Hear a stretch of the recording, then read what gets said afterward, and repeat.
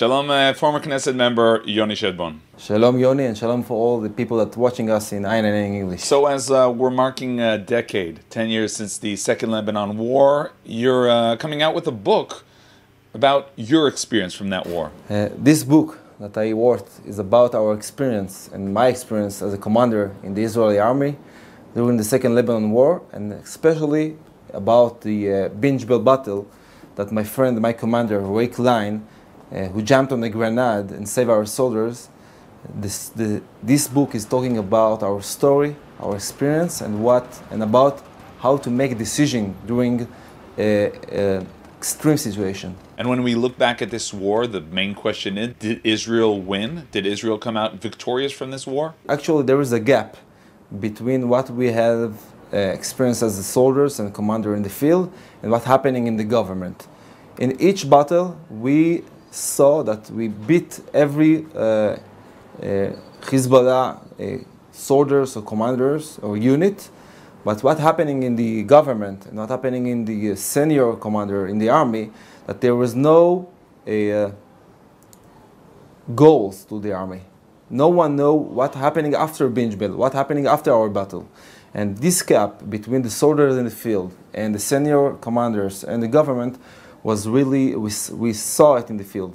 So Yoni, when you were out there on the field, what was the feeling that you had regarding the support you had from the people, the state, the leadership? First, I want to say that if we were looking 10 years ago, these years was the most silent years in the north since the Second Lebanon War. So we have to thank that, and to thanks to our soldiers and our army and our government that we did what we want to do.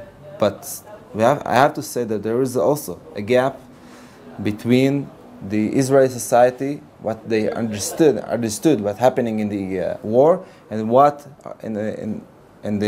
happening in the field, actually in the field in the battle. When we finished the battle in Binge Bell in the South Lebanon, we felt that we won this battle. We had our blood, the blood of our friends in our uniforms, but we understood that we killed 100 Hezbollah warrior. But when we returned to Israel and we saw what's happening in the newspaper, that the articles and the highlights was this war, it's not a war that's so necessary, and the soldiers die for nothing, we understood that there is a gap between what's happening in the field and how the Israeli society understanding what's happening in the actually in the war. I have to say that the Tzuk Eitan operation 2 years ago, it's a chazara b'tshuva for what's happening in the Second Lebanon War. We saw that in the last war in the south, most of the Israeli people in the south or in the centers in Tel Aviv, and of course the Israeli soldiers were unity. So all the media, the Israeli people, and the soldiers work together. And we can't have it to make criticism, but after the war, not during the war. And Tzuk Eitan operation is chazara b'tshuva after the Second Lebanon War. So today, you know, many people, even of our viewers abroad, are contemplating regarding joining the IDF. What is your message to them, especially in wake of what we're seeing, the delegitimization campaigns against Israel, and especially against the IDF? As a lieutenant colonel in the army and the commander of battalion, I have to say, to serve the Israeli army, it's a right, it's a zchut for everybody, for every Israeli and every Jewish all around the world. And the Israeli army, it's the army of Am Yisrael, what we call the Tzva Am. You meet all the kind of persons of the Israeli society, people from the towns and the south and the north, kibbutzim and moshavim, and you feel what's happening, what is achdut in the army, what's achdut is in Am Yisrael. And for everybody, for me, it's a right to serve in the army. And we understand that there is a security situation in Israel. It's a complex situation, and in the north, and of course from Hezbollah, in the south from Hamas, there is a need that young people like you, like people in the United States, in France, or in Israel, have the right and the duty to serve in the army.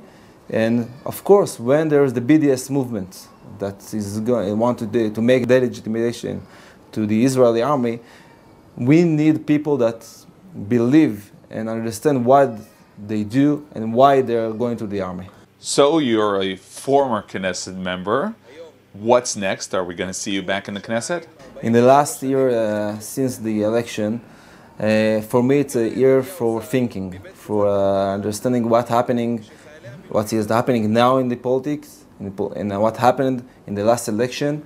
And I think that with Yachad movement, we understood that the Torah, the values of the Torah, and to make unit, to make achdut for all kind of Israel, it's very important. But we have to understand that politics, it's a hard game, and we have to prepare to the next election. Actually, I didn't make a decision where I'm going to go, but I want to return to politics.